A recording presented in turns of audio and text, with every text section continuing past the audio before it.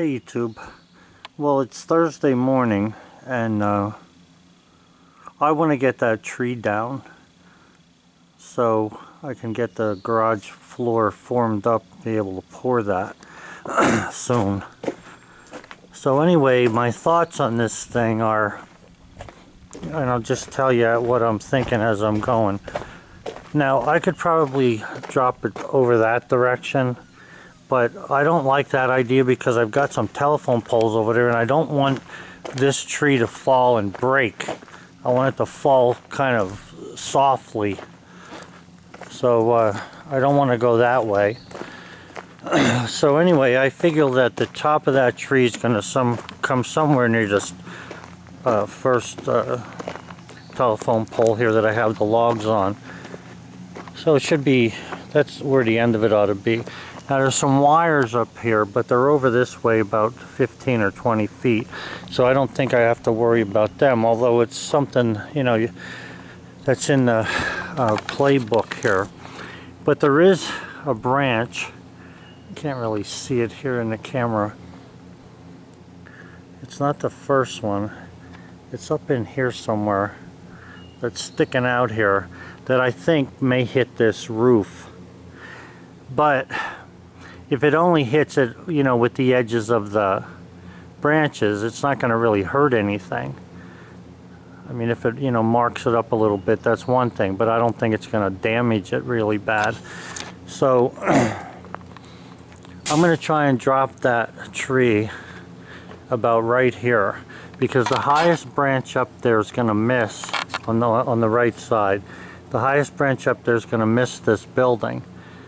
Okay, so if I drop that tree right in this line right here, not too far over there, but right about here, I think that would be the best way to go. Now, I talked to a bunch of people. Actually, I was just telling them that I'm going to be cutting this tree down. That's why I was moving this wood over here. But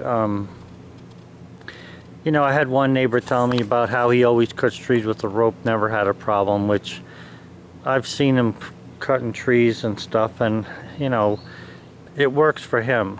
But when you tie a rope on a tree and you go to pull it, unless you have some kind of tension on it somehow, once a tree moves 6 inches, that rope's no good to you.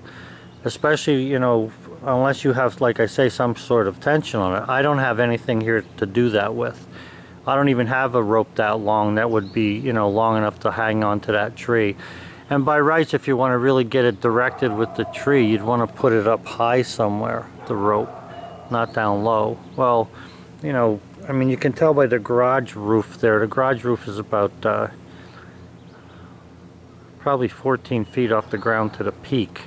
So I'd have to get up there a good 25 feet or so, and I don't even have a ladder for that at this point, so I'm not going to worry about that. I don't care what it does to these branches, because I'm planning on cutting these trees down here because I want to be able to get at the sawmill a little better. So what I'm going to do is what I've done a lot, and I'm going to pull the backhoe over there in the front of the tree, and I'm going to put the backhoe in such a way that the backhoe bucket can push against the tree, just to get it to start to fall when I cut the back cut in it. So that's how I'm going to do this. And I'll try and keep the camera in a place where you'll be able to see what's going on here.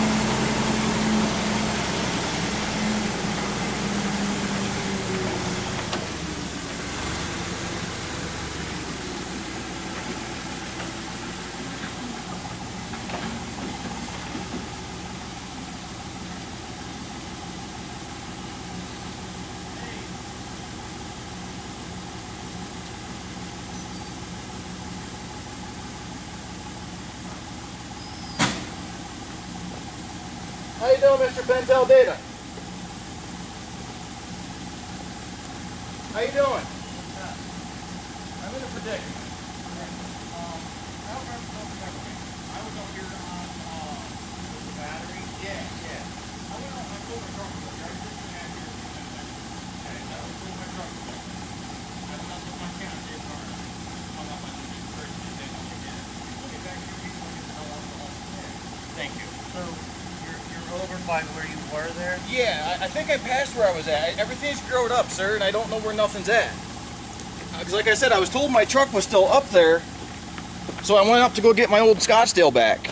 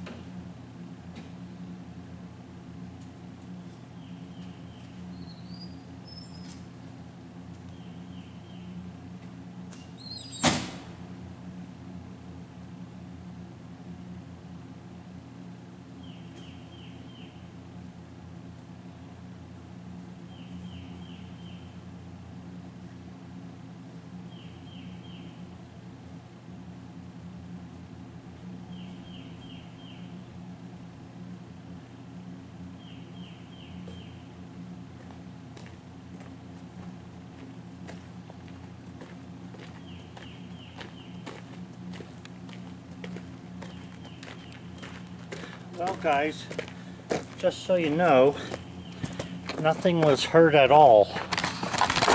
The roof didn't catch this, and the roof over there didn't catch it. So, phew, all I gotta do now is cut the branches off. Looks like I misjudged this a little bit. I thought it was gonna reach that, so I missed that by about 3 feet.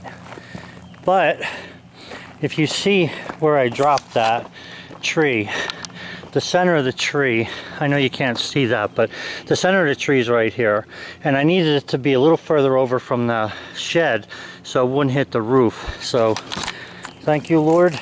Another job so far well done.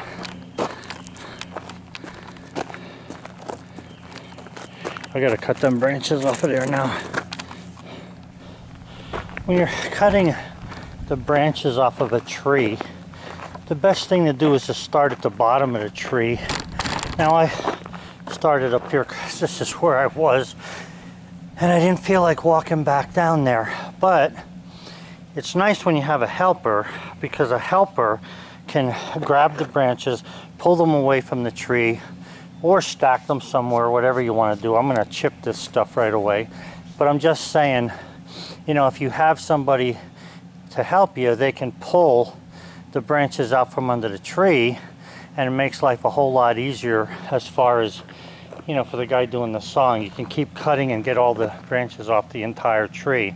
So I'm going to do a little at a time here and go from there.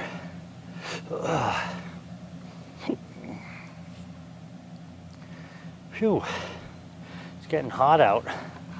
It's almost 80 already.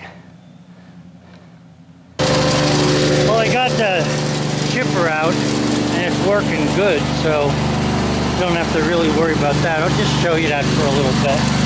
You can see how far it's throwing the stuff. It's throwing it pretty good over there.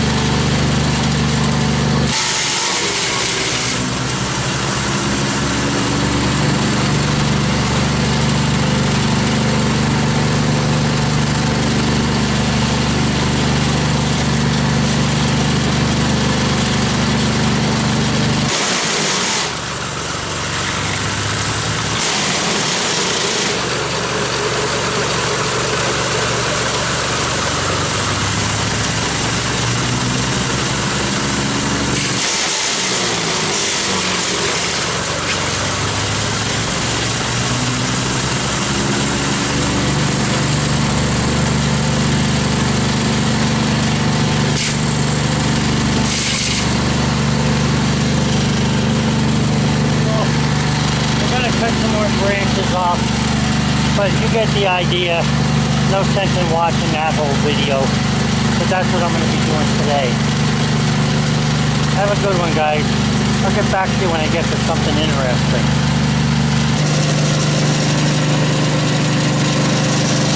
I'm getting there, but it's slow for an old guy, but we'll get there.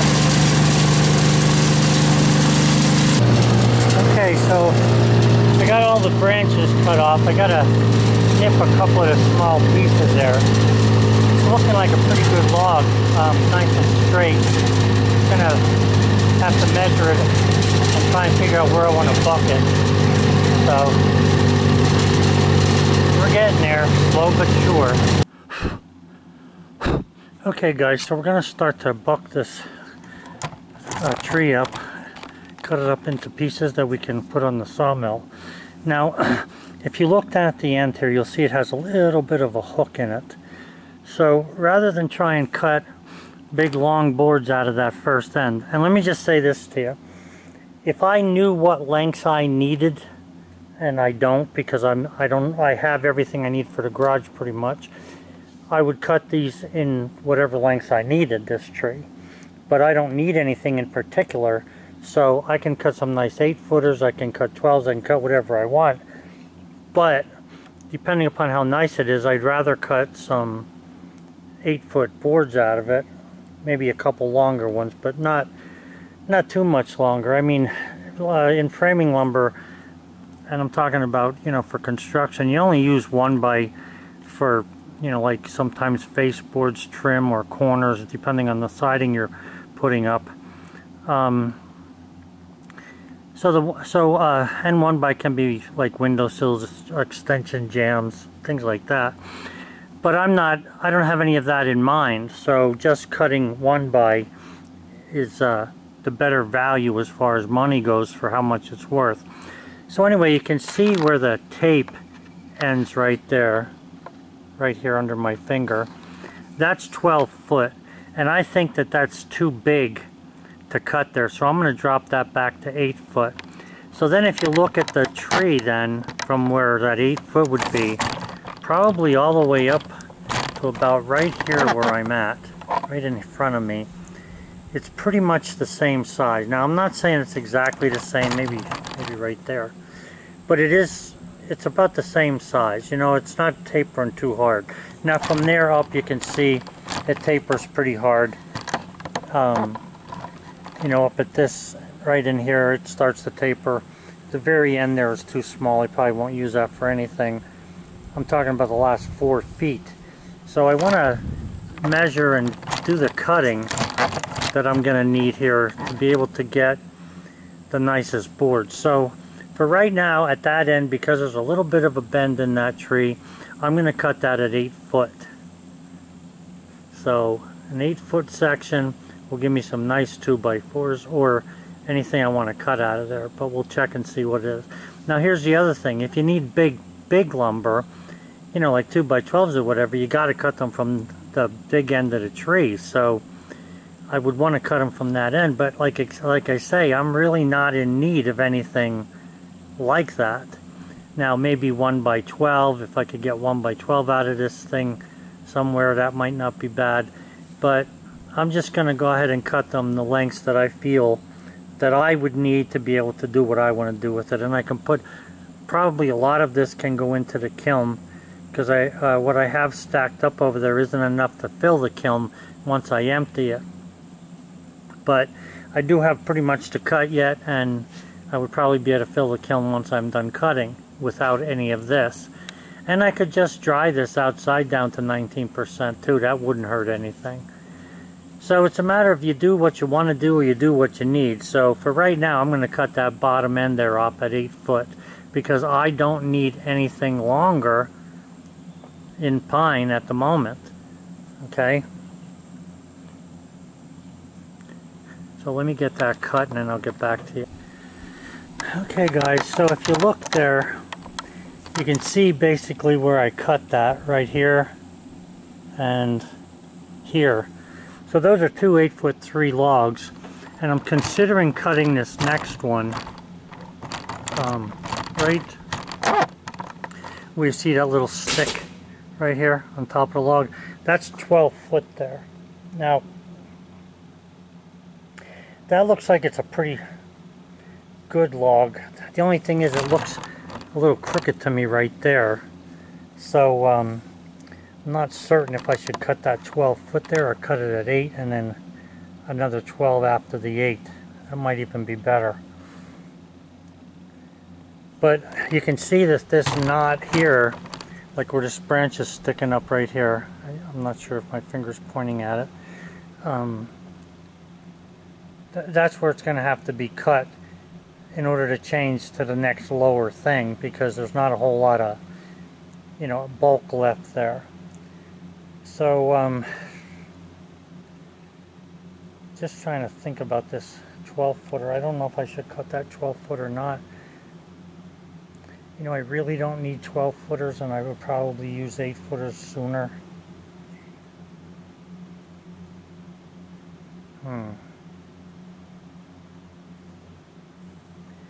Well, I got to do a little bit of thinking about that, but you can see where I cut the 2 down there anyway, so that's ready to get moved out of there then. Like I say, this one here seems to have a little bit of a bend in it right here. It seems like it has a little bend. And right from here. So if I cut it off at 8 foot again, you know, the shorter the log is, the less the bend bothers it. And then I might be able to get a 12 out of the other part here. Let me check this with a tape measure. Okay guys, so I decided to cut them into 8 footers, all of them. You see that end there, I couldn't do nothing too much with the end. So I've got 1, 2, 3, 4, 5 logs, and they're actually pretty nice looking up to this last one, but I just think that that was the best way to go with that tree. I mean, it wasn't a really old tree, really too big. I think that tree was about 12, maybe 10 inches in diameter when I first moved here, and it grew pretty good. It grew nice, but I don't know how old it is exactly. But I know the last 15 years it grew pretty steadily, so, and now it's time for it to come down. So anyway, that's where I'm at. And I'll be able to dig the footer over there once I get the stump out. But I should have some really nice white pine out of this as well, and that's what I'm pretty much looking for. So I need to move these logs yet so Sally can get by there to get to the chickens.